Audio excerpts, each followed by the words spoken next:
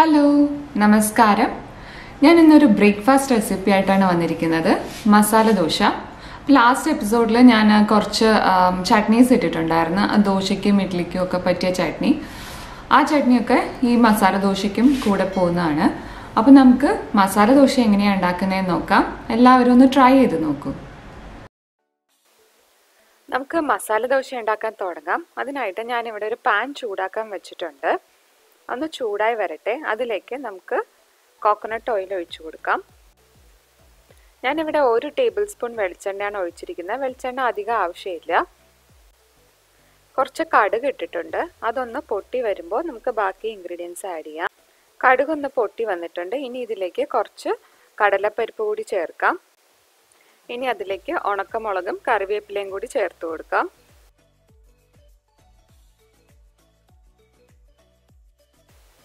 ഇനി ഇതിലേക്ക് ചേർക്കുന്നത് കുറച്ച് ഇഞ്ചി അത് നല്ല ചെറുതായിട്ട് അരിഞ്ഞതാണ് വലിയ കഷ്ണമായിട്ട് ഇടരുത് അത് നമുക്ക് മസാലയിൽ കടിക്കുമ്പം വല്ലാതെ തോന്നും ചെറുതാകുമ്പോൾ നമുക്ക് അത്ര പ്രശ്നം ഉണ്ടാവില്ല അതുകൊണ്ട് കുഞ്ഞു കുഞ്ഞായിട്ട് വേണം ഇഞ്ചി അരിയാൻ ഇനി ഇതിലേക്ക് പകുതി സവാള അത് രണ്ടാക്കി നീളത്തിന് മുറിച്ചതാണ് അതുകൂടി ഇതിലേക്ക് ചേർത്ത് കൊടുക്കുക ഇതിൽ സവാള വളരെയധികം ബ്രൗൺ ആവുന്നവരെയൊന്നും ഞാൻ ഇളക്കുന്നില്ല പെട്ടെന്ന് തന്നെ നമുക്ക് മസാല റെഡിയാക്കി എടുക്കാവുന്നതാണ് അതുകൊണ്ട് ഞാൻ സവാള അധികം നേരം വഴറ്റില്ല ഇനി ഇതിലേക്ക് 2 പച്ചമുളക് നീളത്തിന് മുറിച്ചത് ഇത് അധികം എരിവുണ്ടാവില്ല നിങ്ങൾക്ക് എരിവ് കൂടുതൽ വേണമെങ്കിൽ കൂടുതൽ പച്ചമുളക് ആഡ് ചെയ്യാവുന്നതാണ്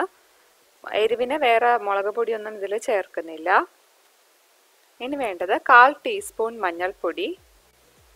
അത് ചേർത്തിട്ട് ഒന്ന് ഇളക്കി കൊടുക്കുക പിന്നെ വേണ്ടത് 1/4 ടീസ്പൂൺ കായപ്പൊടി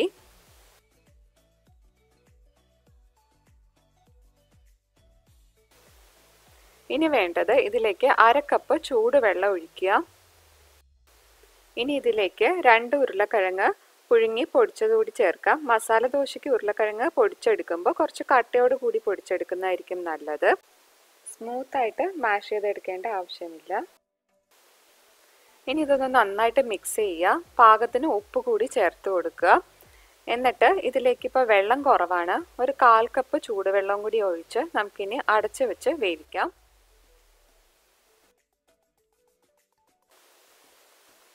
ഒരു 5 മിനിറ്റ് ഇതുപോലെ അടച്ചു വെച്ച് വേവിച്ചാൽ മതിയാവും അപ്പോഴത്തേക്കും ഉപ്പും മഞ്ഞളും പൊടികൾ ചേർത്തതെല്ലാം എല്ലാത്തിലും മിക്സായി കാണും പൊട്ടറ്റോ ഒക്കെ നേരത്തെ പുഴുങ്ങി വെച്ചതാണല്ലോ ഇനി നമുക്കിതൊന്ന് ഇളക്കി കൊടുത്ത് നമ്മുടെ പാകത്തിനുള്ള കൺസിസ്റ്റൻസിയിൽ അതൊന്ന് ഇളക്കി വെള്ളം വറ്റുന്നവരെ ഒന്ന് ഇളക്കിയെടുക്കുക ഇപ്പം നമുക്ക് ഒരു 2 പിഞ്ച് അത്രയും മതിയാവും പെരുംജീരകം പൊടിച്ചതും കൂടി ചേർത്ത് കൊടുക്കുക അല്ലാതെ ഇതിൽ ഞാൻ വലിയ ഗരം മസാലയൊന്നും ചേർക്കുന്നില്ല പെരുംജീരകം പൊടിച്ചത് മതി അതും കുറച്ച് മതി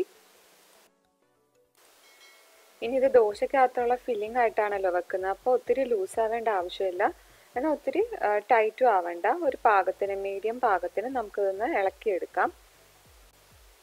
ഇപ്പോൾ ഈ ഒരു പാകത്തിന് ഞാൻ തീ ഓഫ് ചെയ്തിട്ടുണ്ട് ഇനി നമുക്ക് ഇത് ദോശക്കകത്ത് വെച്ച് മസാല ദോശയാക്കി എടുക്കാം അതിനുള്ള സ്റ്റെപ്സ് എന്തൊക്കെയാണെന്ന് നോക്കാം ഇപ്പോൾ ഞാൻ എൻ്റെ ദോശക്കല്ല് ചൂടാവാൻ വെച്ചിട്ടുണ്ട് അതൊന്ന് നല്ലതായിട്ട് ചൂടായി വരട്ടെ അതിന് ശേഷം നമുക്ക് ദോശമാവ് ഒഴിച്ചു കൊടുക്കാം ഞാൻ already dosa idli batter recipe ഇട്ടിട്ടുണ്ട് അതിൽ ആ ഇഡ്ഡലി ബാറ്ററിൽ നിന്ന് കുറച്ച് ലൂസാക്കി വേണം ദോശ ബാറ്റർ ആക്കാൻ ഈ ഒരു പാകത്തിനായിരിക്കണം പിന്നെ ഇതുപോലത്തെ സ്പൂൺ ഉപയോഗിച്ച് ദോശ പരത്തുന്നതായിരിക്കും നല്ലത് അപ്പോൾ നമുക്ക് നല്ല സ്പ്രെഡ് ചെയ്ത് പരത്താൻ പറ്റും കല്ലൊരു മീഡിയം ചൂടിൽ വേണം വെക്കാൻ അത് കഴിഞ്ഞ് അതിലേക്ക് 2 സ്പൂൺ മാവ് ഒഴിക്കുകയാണ് എൻ്റെ ഇച്ചിരി വലിയ ദോശക്കല്ലാണ് അതുകൊണ്ട് 2 സ്പൂൺ മാവ് ഒഴിച്ചാൽ നല്ല വലിയ ദോശ ഉണ്ടാക്കിയെടുക്കാം അപ്പം നല്ല നൈസായിട്ട് വേണം നമ്മൾ ആദ്യം നെയ്ദോശ ഉണ്ടാക്കുമ്പം പരത്തിയെടുക്കാൻ ഇനി ഇതിലേക്ക് നെയ്യ് ചേർത്ത് കൊടുക്കണം മസാല ദോശ നെയ്ദോശയൊക്കെ ഉണ്ടാക്കുമ്പോൾ അതിൽ നല്ലതായിട്ട് നെയ്യ് ചേർത്താൽ നല്ല ടേസ്റ്റ് ആയിരിക്കും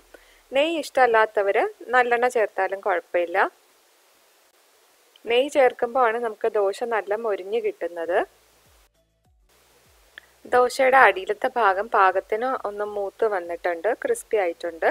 ഇനി നമുക്ക് ഇതിലേക്ക് മസാല ചേർക്കാം ഞാൻ മസാല ദോശ നെയ്ദോശ ഉണ്ടാക്കുമ്പോൾ ദോശ മറിച്ചിടാറില്ല കാരണം തിന്നായിട്ടാണല്ലോ ഇരിക്കുന്നത് നമ്മളിത് അടിഭാഗം വെന്ത് വരുമ്പോൾ തന്നെ മുകളിലുള്ള ഭാഗവും അത് വെന്തോളും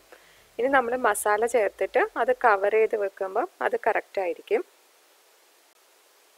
നമുക്കിനി ഇതുപോലെ പതുക്കെ ഫോൾഡ് ചെയ്തെടുക്കുമ്പോൾ അത് നല്ലൊരു മസാല ദോശയാവും